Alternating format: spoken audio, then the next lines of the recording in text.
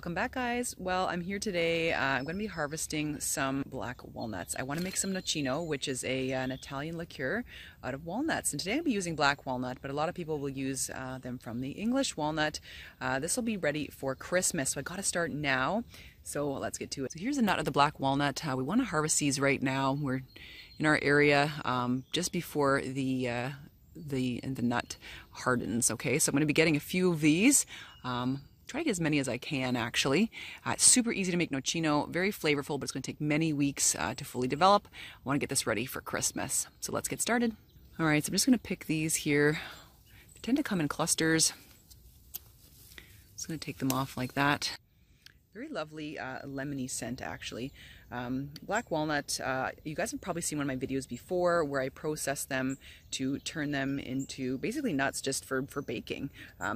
Underneath here, eventually, the nut is very, very firm, like the typical hard nut that you would see in the grocery store. That's for the English walnut. For the black walnuts, it's a little bit more rough. You know how the nut looks, and I can just show you how that looks right here. A super messy process to process black walnuts for storage, for cooking. Everything turns black. So you're going to want to wear gloves when you're making this recipe. So I'll give you a look at what the bark of the black walnut looks like. And the leaves, you can see it's a compound leaf right there. And unfortunately, it looks like this tree has been hit by the gypsy moths, so won't harvest too heavily from it. But poor tree, eh?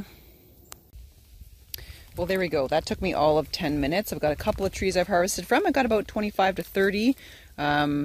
Sort of very immature black walnuts. So let's go home and we'll prepare these for the Nocino. This is super easy. You're really gonna like this recipe. I'm back home in my basement just getting a few supplies for making the Nocino, and I wanted to show you I have organized all my supplies for doing my fermentations and making my wild brews and liqueurs down here in my basement. I've just got this this new 5-tier storage system. It's from Princess Auto. It was super easy to put together. As you can see, it clips together. There's really no hardware that's necessary. These little tabs right here that kind of clip into the system, and it's got these little board right here. It's not wood. You could make it wood if you wanted to, but it's super handy. I can kind of see everything. I'll show you my previous cupboard. It was an absolute disaster. Things were everywhere. I couldn't see what the heck was going on. But now I've got all my jars here, and here's just a row of all my equipment, things I can need. I can see it really easily.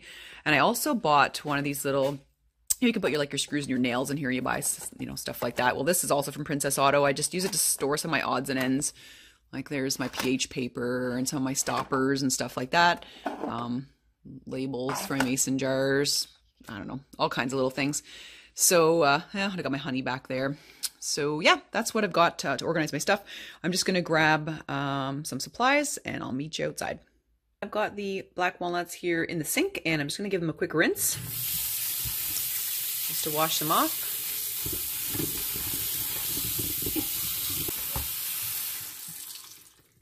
What we're also going to do is we're going to take off any little stems or any little leaflets that you see developing on the nuts.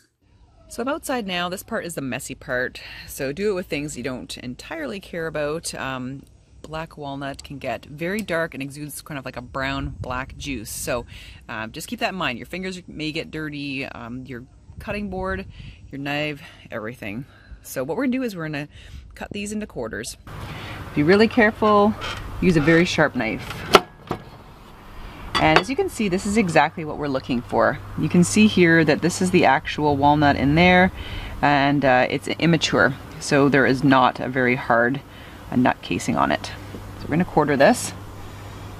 We're going to keep your fingers in. Oops. And we'll put it in a separate bowl. You can already see it's turning like a brownish color there.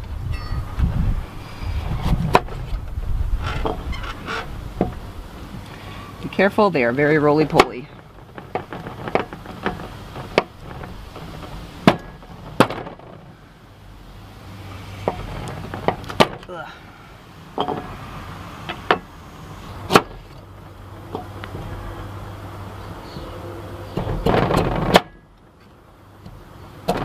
These are in fantastic shape. There's a very narrow window of time that you have to get them this way.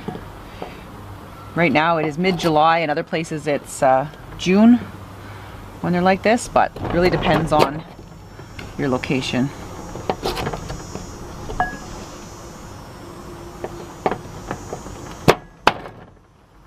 You can start to see all the edges starting to turn brown, and my hand is actually getting a little bit brown too. I'm just going to go in and rinse that off after I'm done making the nocino, but really not that hard for the next few steps. So let's just finish this up. Now for this next step, all you're going to need is a jar. I've got a really large glass mason jar right there, neutral vodka. There is some star anise and cinnamon. Now I'm not going to use spices. With my gin, I already made a flavorful alcoholic drink last Christmas, and I had these kind of spices in there and it tasted really good. I want to get the pure flavor of the black walnut. That means I'll be avoiding these spices today, but feel free to put in a star anise or a cinnamon stick into your glass mason jar with the walnuts and the vodka. And of course, as I just mentioned, we use vodka. So I have neutral vodka, very neutral, mild flavor. I've got 750 mils there, and we're going to do that and pour it over our black walnut.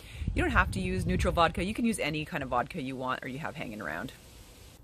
I have plants in the yard that I could add to it to add different flavor to it, but I want to see, it's my first time making nocino, so I want to see what it's actually like in a few months to decide for my next batch how I want to spice it. Because nothing worse than preparing something for months and months and months, adding different flavors from the woods, and then it tastes awful.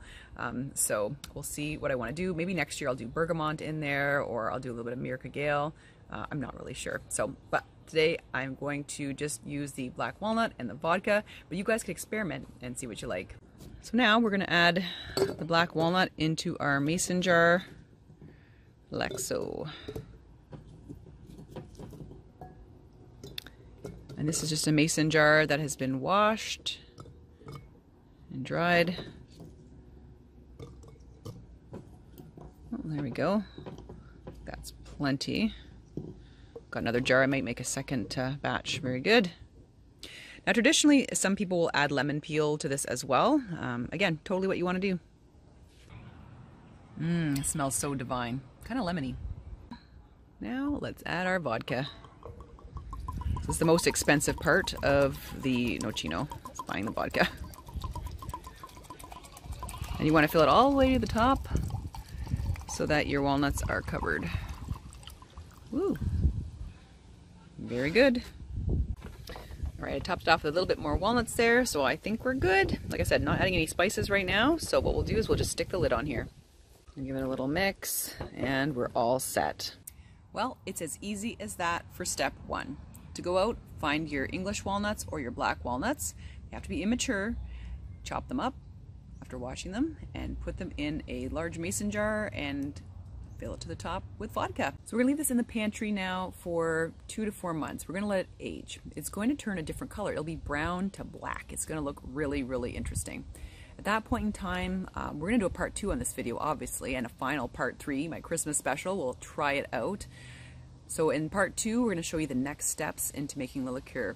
So if you wanna get started now and you're in an area where your walnuts are nice and green, get started right now. And then follow along for part 2 and part 3.